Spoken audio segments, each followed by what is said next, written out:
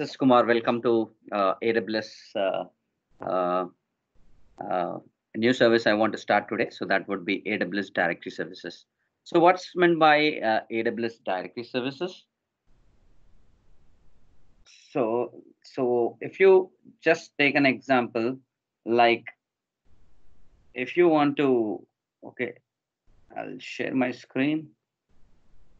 Yeah. So what's meant by AWS Directory Services? AWS Directory Services is nothing but actually it's basically providing the Active Directory as a AWS service. So typically, so what do you require normally when you try to create a VPC, when you try to go and create a servers and everything? I'll show you a small diagrammatical format. So let's take an example. I am able to create a VPC. So in a VPC, I'm coming with the CIDR. I have a public subnet, private subnet, IGW, which is a basically entry and exit point. I have a NAT to get private subnets internet, NACL for protects my system, as well as route table respective route table for public and private. Now take an example. If I want to create basically an active directory, what typically people will go and create? People will go and create one server here. Basically, then they go and install DNS. Then they will go and install Active Directory services. And then they configure something called as group policies. So they go and provide group policies. They will go and create users. They are going and creating, okay, groups, all these things. Now the question comes into picture is, what is this? Now, this is basically an easy to instance, right? If it is easy to instance, it is recommended it should run 24/7 into 365 days. I have to provide all those kind of maintenance required for it. If something happens, I have to take a backup. Understood, right? I should have a capability of restore. All these things, all the maintenance words are coming into picture. So this particular thing, that is when you talk about something called as Active Directory, okay? So everything you need to define, you need to install it, you need to configure it, you need to properly handle it, you need to maintain it. So Amazon keeps a full stop for this one by coming with something called as directory services. Now, what is the meaning of directory services? Directory services means nothing but Active Directory as a service in AWS. So entire maintenance, basically, they will go, when you click on one shot, it's their responsibility to go and create an DNS. They will go and install, they will go and provide you Active Directory. They will go and provide two systems to go and provide high availability. So all these kind of entire things as an Active Directory as a service is provided by AWS. Now let's take an example. When I go and create directory services in AWS, so what will happen? When I go and create directory services, take an example. This is my VPC. This is my public subnet. This is my private subnet. Take an example. And this is another subnet.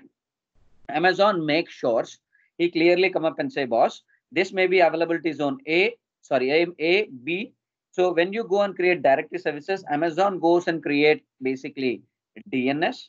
So he goes and creates so in the server number 1 and in server number 2. So understood, right? So he goes and provide you high availability, everything what he goes and create one server here and one server here. There are two servers which are created for DNS. Right? So what we are going to learn today.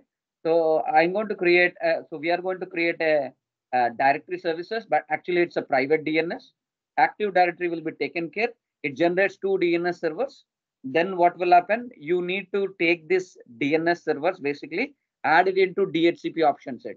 So whenever you want to go and add hundreds and hundreds of systems tomorrow, all the servers should be automatically added to the domain, automatically added to all those kind of things, right? So that's the reason we have something called as DHCP. We will add the data into DHCP, edit the DHCP and add the new, basically the data, and then we go and create a server for it. All the system gets created. So for a, take an example of a protocol here. So let us go back. I've already created a directory services for you, but I'll show you what is the procedure to go and create. So it's very simple actually. It's actually just try to go and create here in that basically right hand side. Okay, what is that? Setup directory. Click on setup directory. It is asking, do you want to create a Microsoft Active Directory, which is very popular. We are going to create that one, right? Second one, simple Active Directory. Simple Active Directory, basically it's nothing but it will go and generate a basic Active Directory for integration with something like LDAP and all those things you require. AD connector. What is AD connector? If you want to integrate the Active Directory here versus you have on-premise Active Directory, you can establish a bridge between two Active Directories, on-premise versus AWS. That is called as AD Connect. And Amazon Cognitive User Portal is basically Amazon OAuth authentication that's already present. Let me go and create AWS Manage, okay, Microsoft Active Directory. So I click on next. Very straightforward. It is asking, do you want to go for a standard or enterprise? I don't want to go for enterprise. I want to go for standard because this is just a demo. And what do you want your private DNS name to be? So what is your company name? Let's take an example. My company is awsbit.com. So I'll go and provide my domain name awsbit.com. Now, if something you want more, you can go and add it. Nothing wrong in providing it, right? So you go and provide a, what is that? awsbit.com. What is your directory NetBIOS name? It's an optional. I don't want to enter anything. Second one, do you want to provide any description? Provide a description about your domain. Fourth one, what is the password of your admin? So the username here, be careful, will be admin. Password will be, let's go and provide anything. I'm just going entering password as PAS, password 123. Just take an example. PASSWORD 123. Very straightforward. So I provide all the details, my domain name, password. I click on next. It is very, very important. It is asking, do you want to create this DNS in which VPC? This is very important. Select your VPC. I've already created a VPC called as Test Directory Services. I can select this one. So very, very, very important. As domain name Active Directory as provided as a service by AWS, for high availability, they will definitely ask, can you choose two subnets? Based on the two subnets, they will go and create the servers in the two subnets for high availability.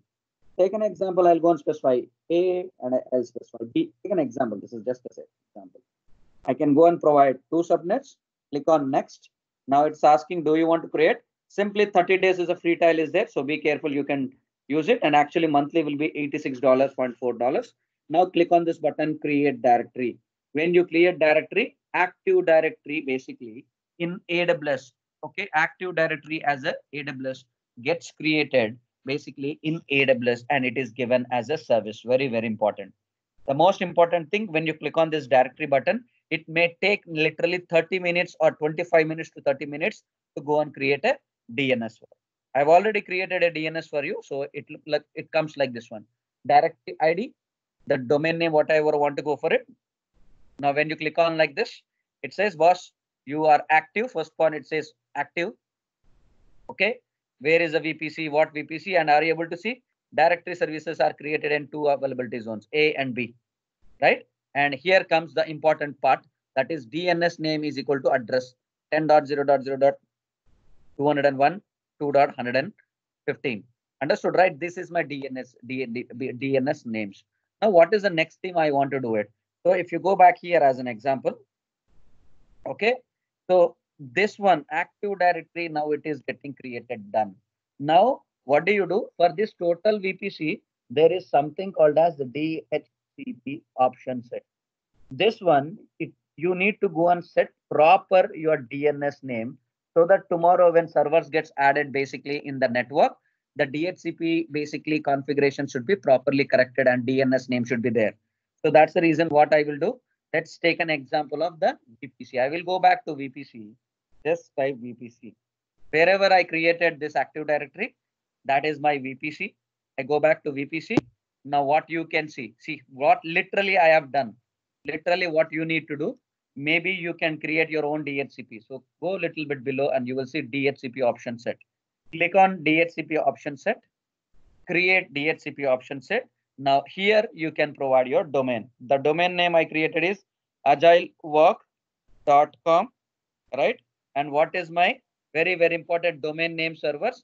So domain name numbers, do you remember? I provided 10.0.2 servers, 10.0.0.115, comma, there are two servers, right? Provide this one and click on create option set. Provide these two things and create. I've already created a DHCP. Then what you need to do? DHCP you created, go back to your VPC. Now I want to attach the created DHCP option set to the VPC. Now this is my VPC. Click on action and click on edit DHCP option set. Are you able to see there is a DHCP option set which I have already created? So I'll show you what I've created and I've attached it. That's the reason everything is working fine. Go back to DHCP and then paste it here. Paste it here and click on enter. Now here comes, are you able to see? Are you able to see the good thing here? What is this one? Domain name is equal to Agile. Domain server name is equal to 10.0.0 by 201, 10.0.2.115. This is the way I go and add a system. Basically, now what happened? My VPC is having a proper DHCP also. So tomorrow I go and create hundreds and hundreds and hundreds of systems. I don't have any problem as an understood, right? So all these things are added to a proper DNS. So what would be the next step? Go and try to create your EC2 instance. Very straightforward. So I'll tell you what is the procedure to go and create. Everything is very simple. So take an example. Go back and try to create your EC2 instance. Launch EC2 instance. Right? Maybe select anything, whatever you require. 2016, I want to take it. Anything you can take it, but I'm just taking the 2016. Click on the button. Right? Select your instance type. Click on next. Number of system. And provide your VPC. This is my VPC. This is my subnet, whichever I want to go and provide. I want to enable public IP address so that I can log in. Go below. The good part about user data, what you can do in a user data would be write a program so that futurely, if you want to add a domain to your system, you can dynamically assign domain to your system as an example. If you want to write any program, the program is ready-madely here is present as an example. I've already written a program here. I'll share it back to you. I can paste it back here. Right now, I don't want to do anything. Click on next. Provide the storage by default storage. Click on next. Add your tags. Click on next. Provide your security group. Right now, I want to make it a security group 3389 just for a sample purpose. Launch a system. Select your key pair. Select your key pair. Select it and done. Now the system gets created. Right?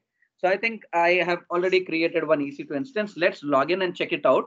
When the systems execute, what do you do? What do you see? So this system is getting launched.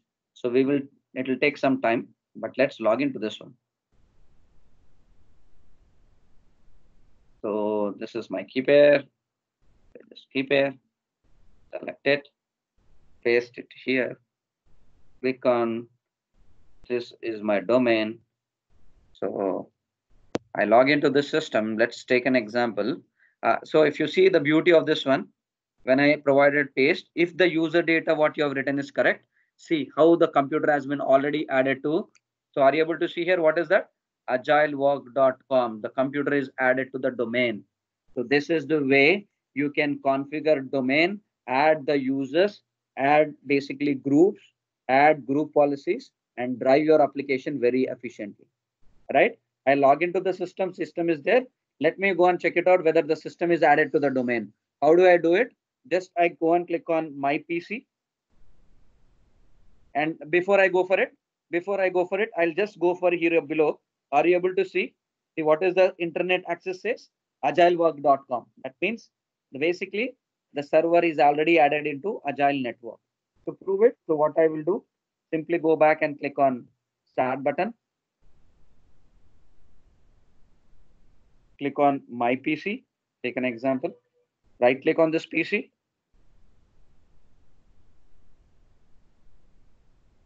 Right click on this PC.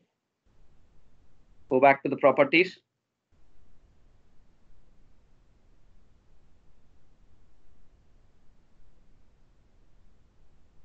System is actually very slow because of its free tier. So are you able to see how beautiful full computer name? Are you able to see some random id.agilework.com?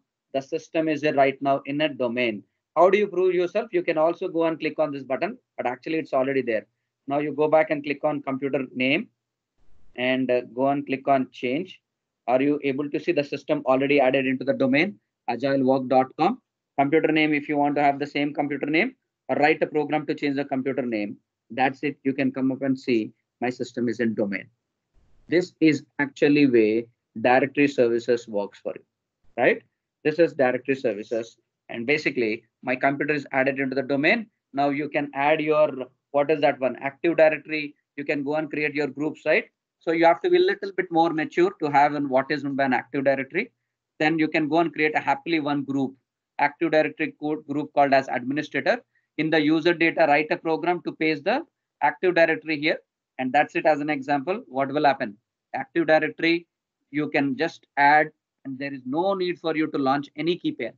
Without any key pair, you can log in. That's the beauty of directory services. So I think you can just comment me if you have any questions related to that one. So happily go and create a servers and add it into your domain. Make sense? So I think let me go back to the directory services and talk about some of the parts and parcel of directory services. Now it's very good. Actually, it becomes very mature. Directory services are there here. Yes, it is working fine. Anytime you want to change the password, you can change the password because this is a service provided to us. Now, as an example, you can also enable now once your Active Directory is enabled, now you can integrate this Active Directory authentication with AWS console, AWS, okay, Walk Docs, everything. So if you can go back here, so AWS management console, I enable it. You can enable AWS Chimney, AWS Connect, Quick, basically Walk Docs, Walk Mail, Workspace. All these things you can integrate with your Active Directory, and that's it. People can log into your Active Directory as a username and a password. That's the beauty of this one, actually. It's a very, very wonderful thing. And as an example, growing well, very tremendously, it's going well. And you want to scale and share it. You want to share this Active Directory. You can share your Active Directory. And as you know, right, it's already your Active Directory is present in the network, VPC network. And you want to establish any kind of a routing, anything, license, LDAP, integration with LDAP. All these things are also there. Little bit higher version. Maintenance. I want to take a backup of Active Directory. Something goes wrong, so what will happen? So I don't need to work on it. It is having an integration with SNS. You can create a notification, and are you able to see snapshots are already taken care? So basically daily snapshots have been taken care. Happily, this is the beauty of your Active Directory as a service in AWS. There is no need to worry about anything about Active Directory when I go for directory services because this is coming as a service. Okay. So hope you understand what is meant by directory services. If you go back, a small recap, I have created a DNS that is using Active Directories. 2 servers are created as an example. DNS are added to the DHCP option set, attached to the VPC, and created a new systems. All the systems were working. Okay. So hope you enjoy my video. So if you have any questions, basically, please provide me a comment so that I can just answer your question. Okay. Thank you. Have a nice day. Thank you.